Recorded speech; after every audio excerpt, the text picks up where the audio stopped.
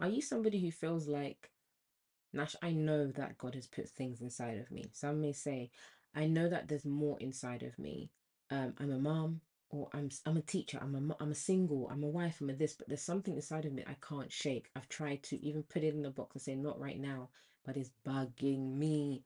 Or do you feel like everywhere you go, this thing keeps annoying you? You're like, why don't people understand that this is so simple? Why are people not, in my case, years ago, before I started Set Apart Style, which is my passion project, I had this burning desire to see faith and fashion merge together. For me, it didn't make sense. Is it why when you come to Christ, did it feel like this is years ago, but it felt like as soon as you came to Christ, you weren't allowed to be fashionable because you're now in Christ. You just had to, I don't know, be stripped back, the colors you wore. I don't, something about it felt and it irritated me. Where other sisters or women in faith could have just been like, oh, okay, whatever. I was burdened by this thing where it's like, no, there is actually a way. And I didn't know it was at that time something that God had actually put on my heart to become what it Set Apart Style has become or what it is today. But I just had this burning desire inside of me. And so I just wanted to use this video to encourage you, if like me, you have any of these signs going on inside of you within your life, to not ignore them, but to listen up, because it could just be the Holy Spirit speaking to you. God is trying to let you lean in so that you can actually fulfill what He has put inside of you for the kingdom. So number one, you can't stop seeing the problem. I'm always reminded with Moses.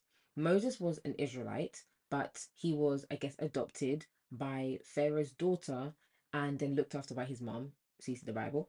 But he was an Israelite who was being raised as an Egyptian. But though he was being raised as an Egyptian, there was something in him that didn't feel like, oh, I'm better than the Israelites. Like I've made it. Because later on, when he's an adult, when he saw an Egyptian being harsh to an Israelite, what did Moses go and do? Moses went and he killed the man.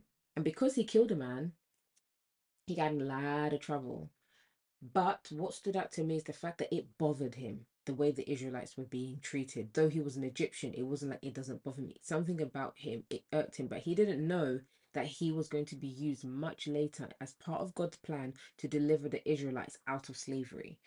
I say that because that's sometimes how I've seen the Holy Spirit move in my life and in life of others, where he puts such a heavy, like a righteous indignation, something in you that bothers you. Others are like, yeah, it's a problem, but somebody will fix it. Whereas you feel like, no, I need to get my hands dirty on this thing. Like, why don't people understand this about scripture? Or why don't people in the culture understand that like single moms also need to be looked after? Or why is it people don't understand the importance of like making sure children are actually safeguarded in a particular way? Like you have something in you that just can't shake. Mine just happened to show up in the case of like fashion and beauty.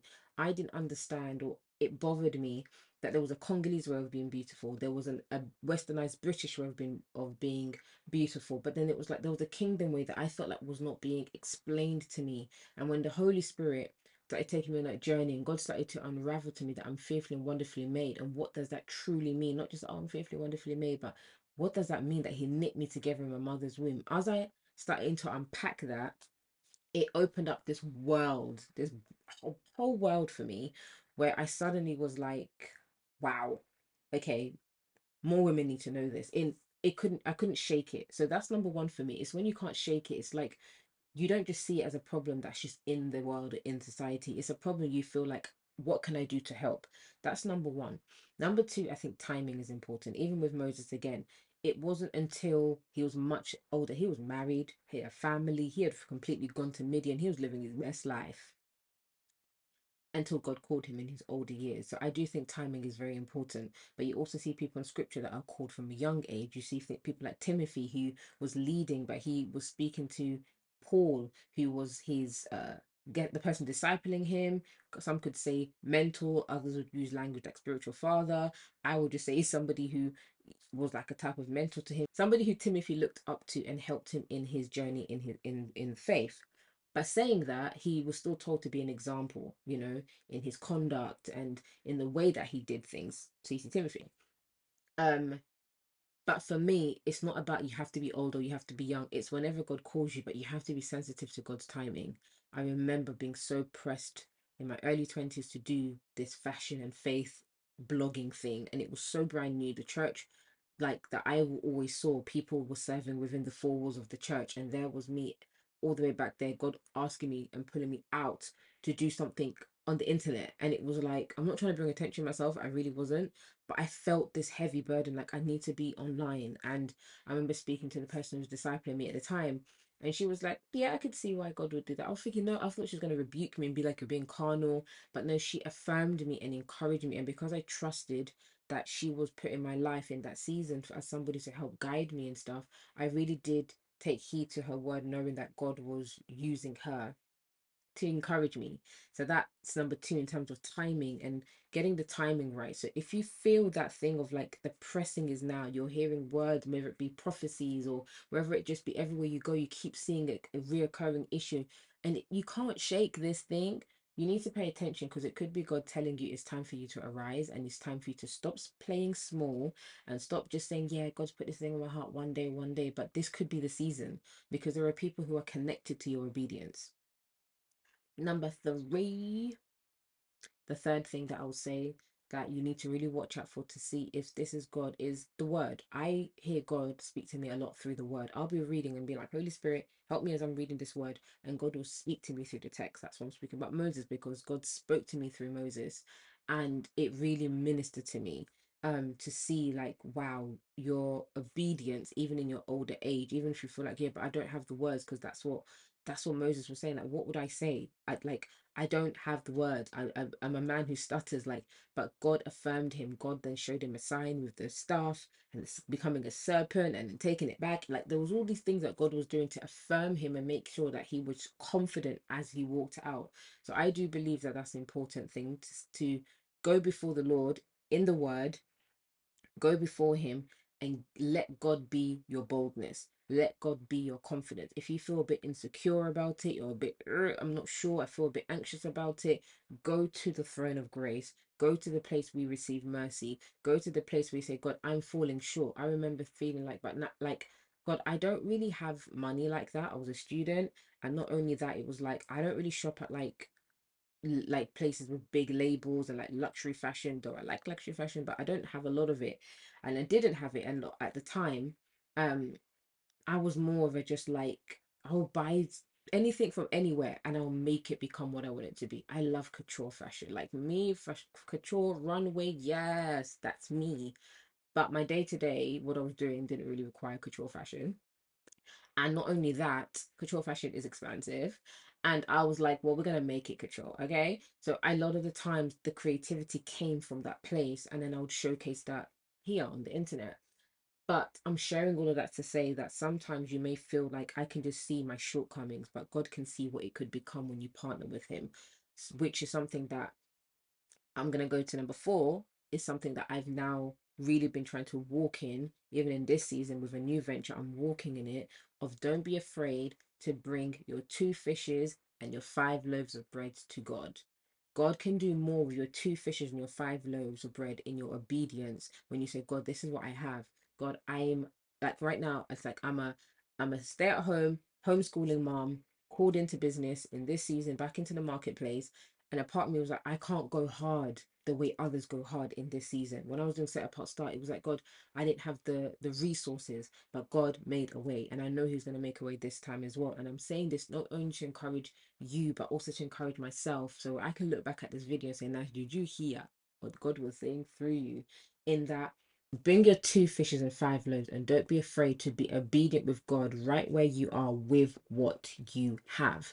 It reminds me of the woman who had the alabaster jar, and how the scriptures records how she poured her expensive perfume on the feet of Jesus. And I think it was Judas, correct me if I'm wrong.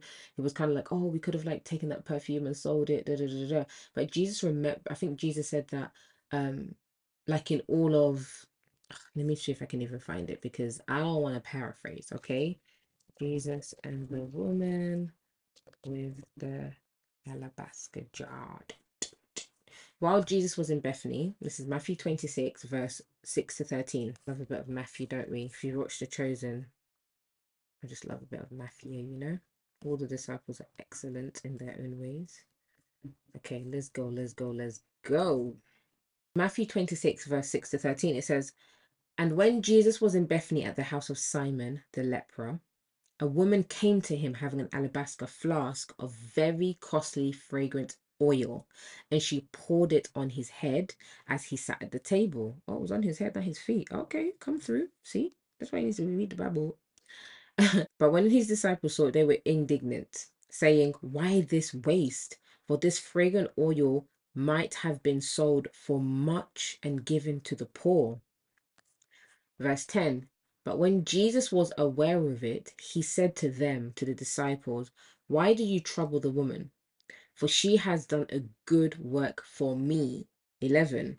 For you have the poor with you always, but me you do not always have. For in pouring this fragrant oil on my body, she did it for my burial. Assuredly, I say to you, wherever this gospel is preached in the whole world, what this woman has done will also be told as a memorial to her. And this stayed with me.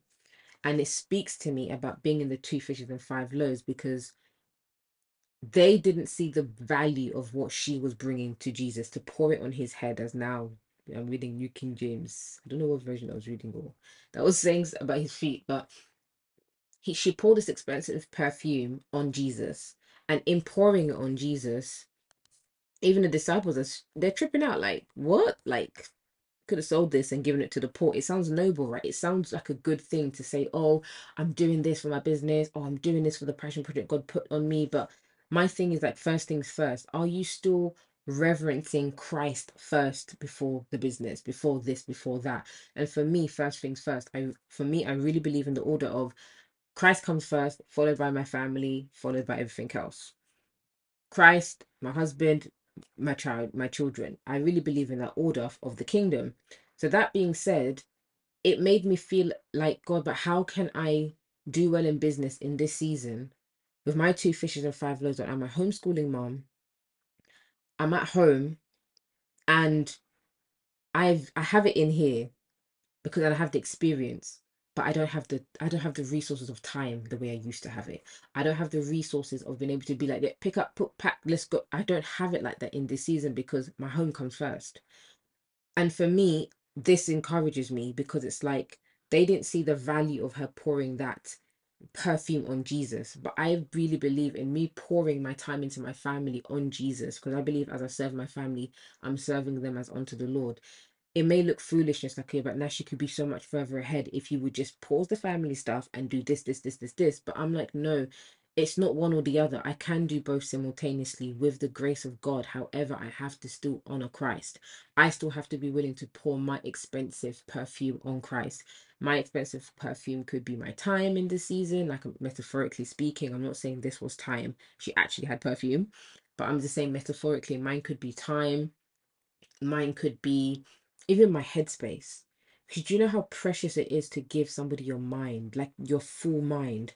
Like this, given to Christ, giving Jesus my mind, where my thoughts run, where my ideas run, where my inspirations come from, allowing him to shape it and to renew my mind. That, I believe, is a type of expensive perfume, if I could say that.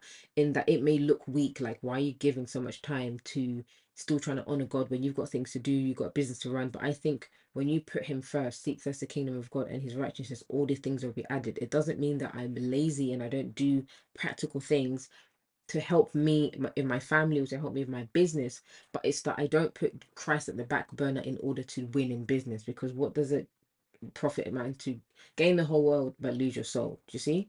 So for me, it's like, this point of number 3 I'm trying to drive home is, don't be afraid to bring what you have in faith, knowing that Jesus has given you something and he entrusts you with it. As you bring it back to him, this expensive thing you have, whether it be expensive creative gift in how you style or in how you do hair, or it's this gift that you have of just how you can break things down with your words, or how you play music and you have a musical ear, and the way you can write songs like that. People are struggling, but you can just be in your car and you've got prophetic songs flowing through you.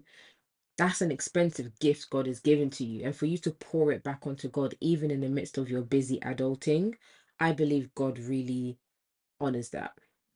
in your own ways. It might not be the same as where the, you know, everywhere the gospels preach your name is mentioned, but I believe God honors that because you have brought the best of what you have. She brought her best, and she saw as Christ as worthy of having her best. So in this season again, if you feel that way, I'm here to say, come on, let's go. You know Jesus is worthy of your time. You know the gifts he's put in you. He wants to see a return, and he's putting on you to arise. So arise, arise.